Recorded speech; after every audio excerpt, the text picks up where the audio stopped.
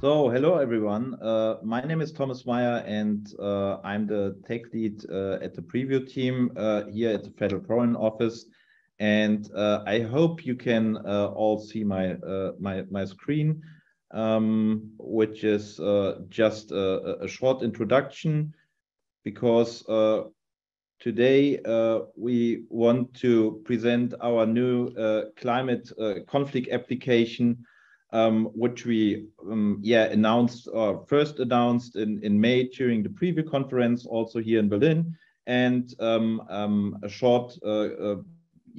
brief look into the future. So what is planned? The project will continue to investigate the relationship between climate and conflict, also in more detail in a multidisciplinary research project, as well as further communication outputs and dialogue formats. This project, the research project, will be with the Potsdam Institute for Climate Impact Research and the Competence Center for Crisis Early Warning at the Federal Armed Forces University in Munich. And we are working very close together. So now I want to share my screen.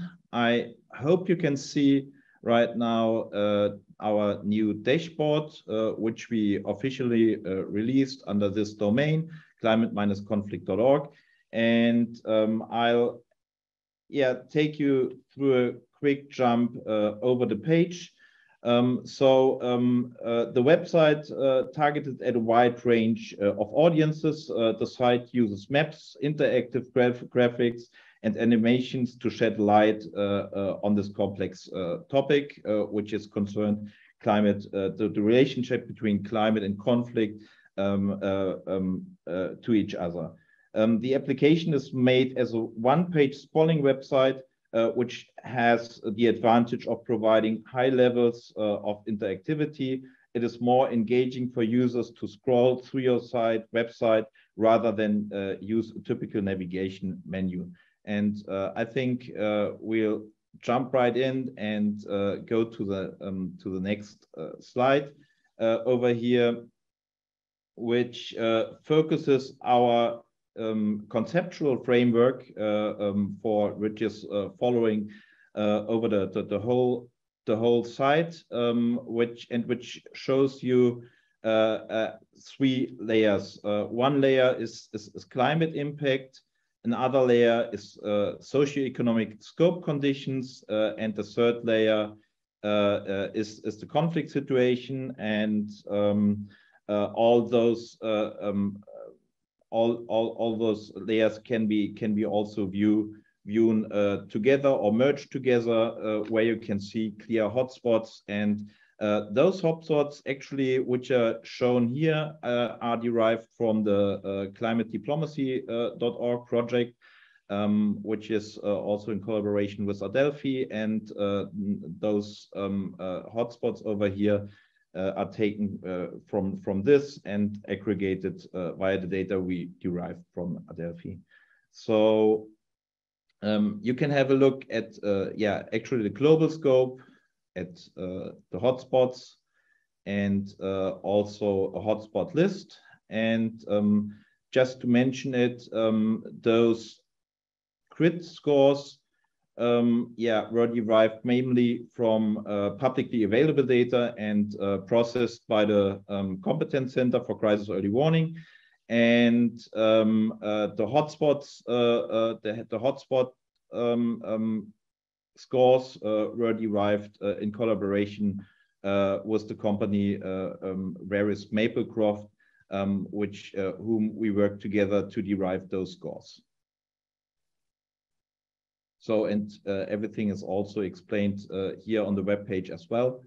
And this is the conceptual framework which I just introduced. All climate-related topics are shown in yellow.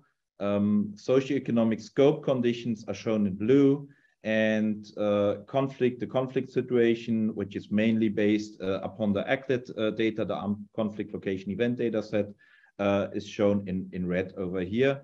But those layers can be interchangeable. It's a framework. So you could also, for further project, we could also take, for example, migration as well, as the red layer over here.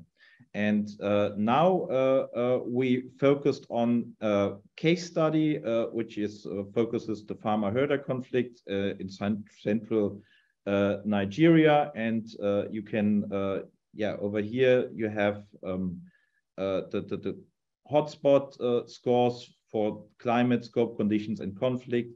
And now we can have a short tour and a short introduction into the conflict situation. And the white dots over here you see are the actual events at the time, the momentary conflicts, and the red dots become larger over time because those are the accumulated conflicts over time.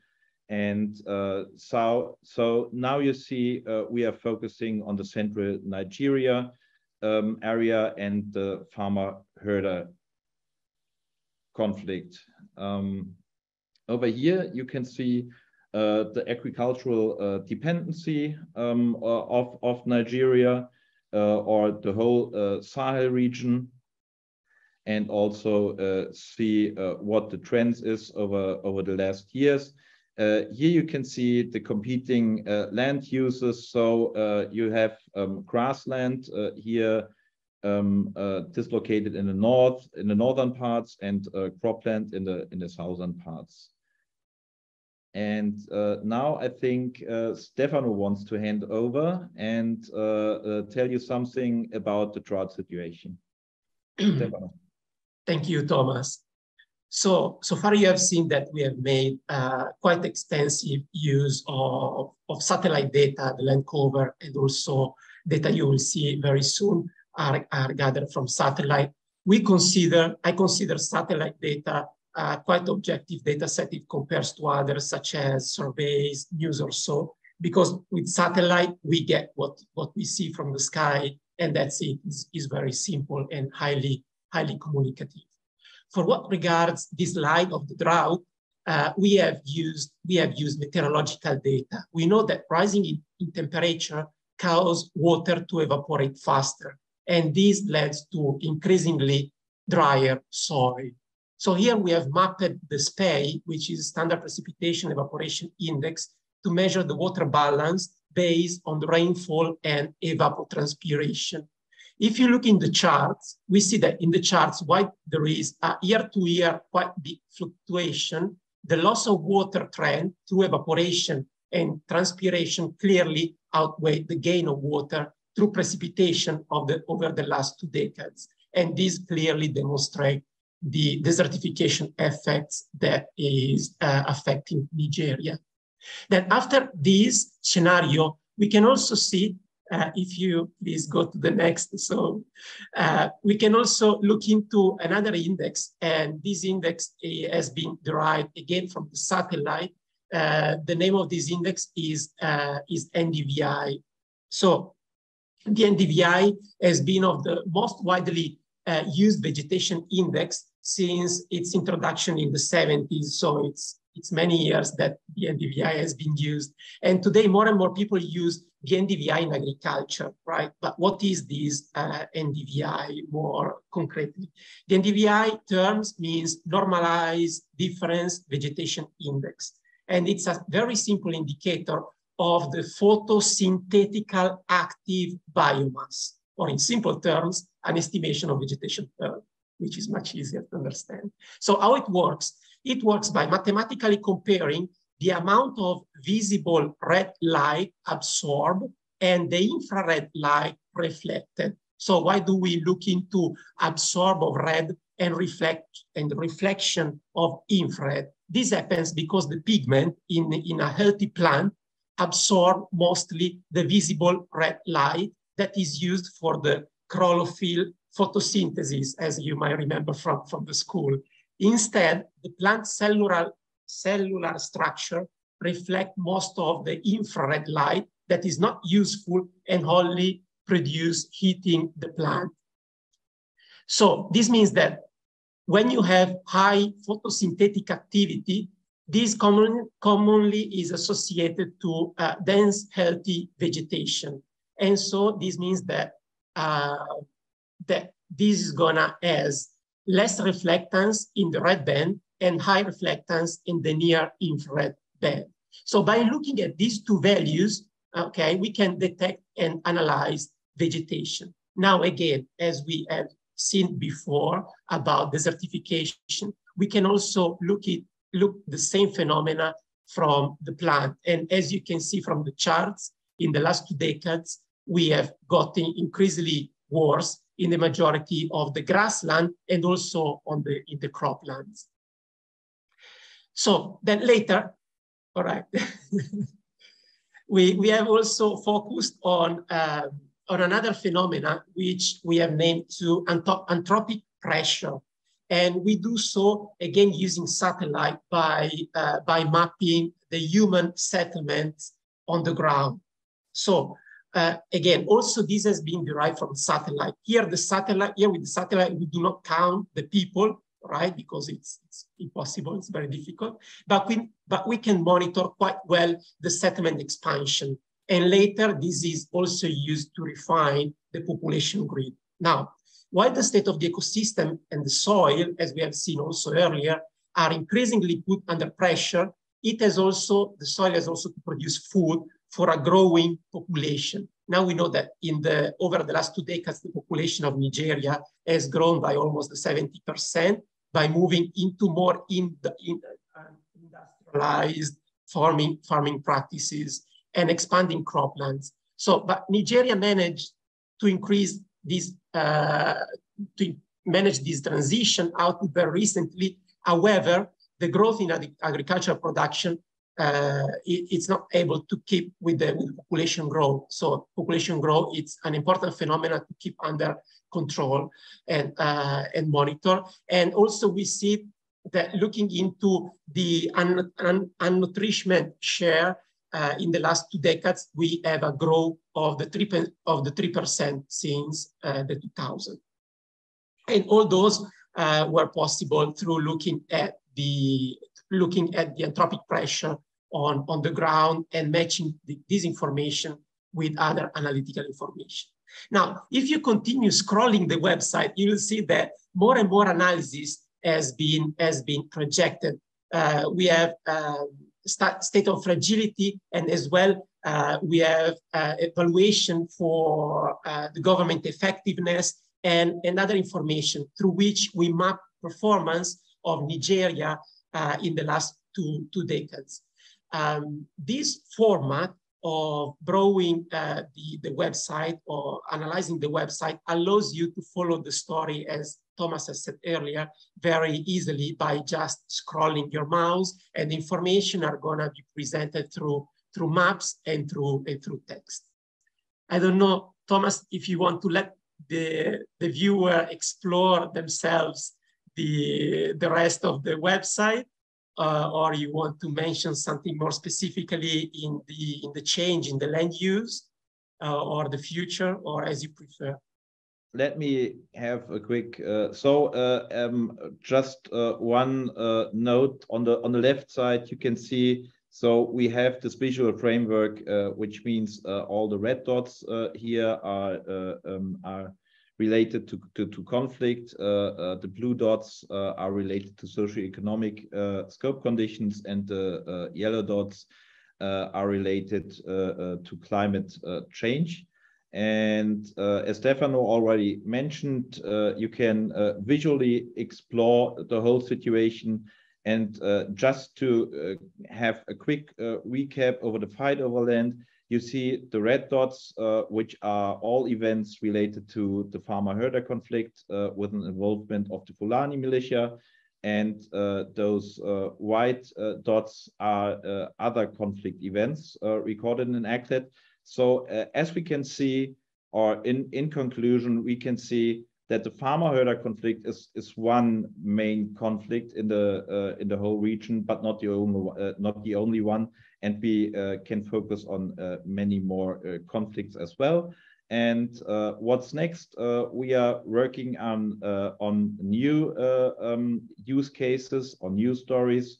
for example, of the Horn of Africa, and we are working on that, and we will, the site is under current development, and we will also release this, and we will also provide the code for the whole website in a in the near future via GitHub. And if you have questions to the technical notes, you can also jump to a Google document, which you can find here, where we provide all information how we came up with those grid layer scores and what are the technical details of it.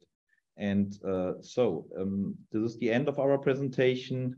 I hope you enjoyed it, and I'm open, or we are open for your questions. I see 2 questions, Thomas. Okay, which one? Let's start from the first, from Jill, which asks, how might these data help finding new shredded benefit or linkages with the water, food, energy ecosystem nexus?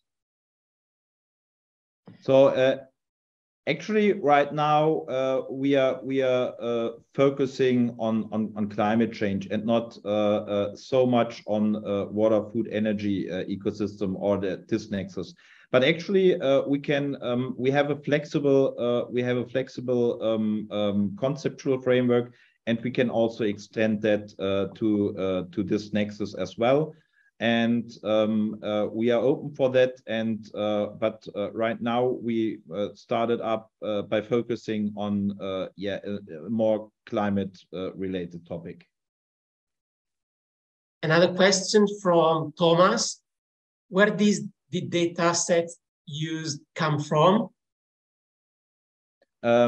It's all mentioned in the technical notes. All used data sets are also mentioned, and the grid scores were derived and calculated by the competence center, as I already mentioned, and it's all mentioned in the tech notes. And if you have any further questions, you don't hesitate to ask us maybe over email. Another question from Thomas. He says there are a lot of analysis initiatives emerging right now. This seems comprehensive and very accessible. So it says, well done, thank you. But the point is, what are you doing to avoid duplication with others? So actually, this is a great question. Actually, we try to avoid duplication, but I know there are a lot of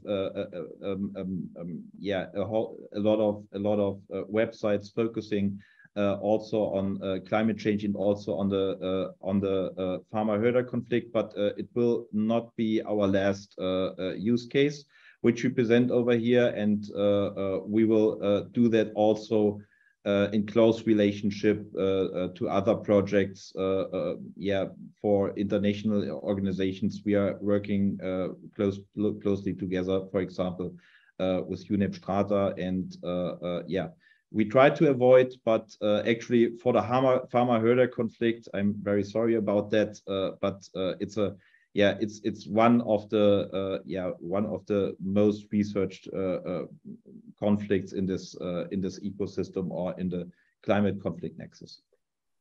We have other 1, 2, 3, 4 questions. Alexandre, how is the German Ministry of Foreign Affairs using it, and can this tool be used for predicting conflicts?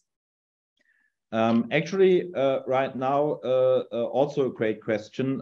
No, right now it's not a tool which we want to focus, or which is especially focusing on prediction, even though Preview has a clear focus on prediction.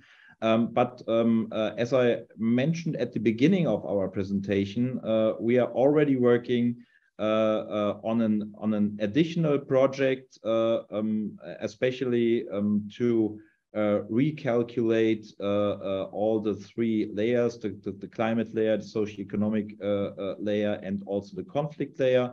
And this project, this research project, which will be in collaboration with the Potsdam Institute for Climate Conflict, for Climate Impact Research, and also with the Competence Center, will clearly have a predictive focus. So we are working on that, but at this time, there's no prediction function included in the website. Questions are increasing, yeah, Thomas. We need to go fast. So there is an anonymous who is asking that, who is saying that looks very impressive. Just wondering approximately how many people and how much time it took to develop and implement the dashboard. Yeah, that's a great question. So actually, I don't know to 100%. I think Stefano was more involved in that. I can, no, I don't know. So how many persons? So actually, you are completely right. We didn't develop the dashboard by our own. So, and we have to thank also to the main developer, which was Moritz Stefana and also Flavio Gattana from Youth and Beauty, the Competence Center from the Armed Forces University, also Caldera, who were able to host the project. And we had also scientific advisory from the Potsdam Institute for Climate Impact Research, and from Adelphi, and also from various Maplecroft. And so it was a lot of time and a lot of experience flowing into this project. And I want to thank everybody who helped to make it happen. Another question from Robin. You shortly have mentioned about that earlier. Is about how will the data be updated over time? So actually, yeah, great question. No, right now it's a static view, but we are working, and this will also be a development step into the future. We are working on a stable data connection with most likely automatically updated data. But right now, it's just a timestamp from which we can show it right now. Another question from Anton about the are or will the climate impact on military readiness, ability to respond to threats, also be included in the analysis? Oh, will the climate So right now we didn't really focus on that too much, to be honest. But it's a great question for a further project. Yes, so we are completely open for new perspectives. We are completely open for new collaborations, and we are happy to tell more stories. And yeah, the future scope will more or less be a climate conflict nexus atlas, where we have our global vision and also our use cases, and we try to develop more use cases and tell the story from a data perspective, and not only from a narrative as a perspective shared by the German Federal Ministry, but also a story which can also be underlined with data and have a clear narrative approach. Last question, again from Thomas, is about providing contacts and sharing email addresses. He's also working in the UK to prepare a number of analyses to better apply biodiversity and climate in fragile settings. And so probably he wants to keep up. So give me a second. Maybe I can provide my email address in the chat, so you can always contact me. But I think also an email address is also provided on the web page. But just a second. So, and I would be happy to directly come in touch with you and discuss about challenges or collaboration. That would be great. I think for the moment we have answered all the questions. So, and I also think it's 2 minutes left for the session. So very, very, very good from the timing perspective.